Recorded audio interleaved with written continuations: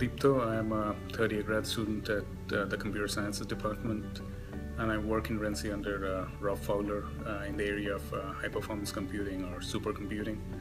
So I have already spent 2 years here, and I guess I'll be here for a couple of more years till I finish my PhD.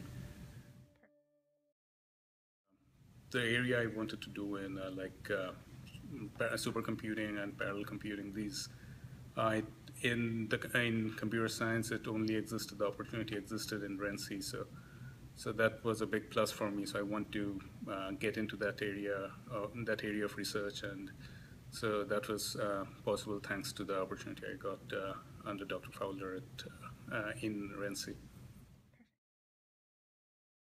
In the field of supercomputing, I have been collaborating with nuclear physicists at the Jefferson Accelerator Lab up in Virginia. So that's been real cool. I mean, talking to all these, visiting there and understanding the physics problem. And meeting with these domain scientists, those are the kind of opportunities you wouldn't have got if I had not been here. In my area, in the high-performance computing is a pretty vast. So I specifically focus on programming languages for writing high-performance applications. That's something which is I feel pretty valued both in the current industry settings and also in research labs who are doing this kind of work. So that would be helpful.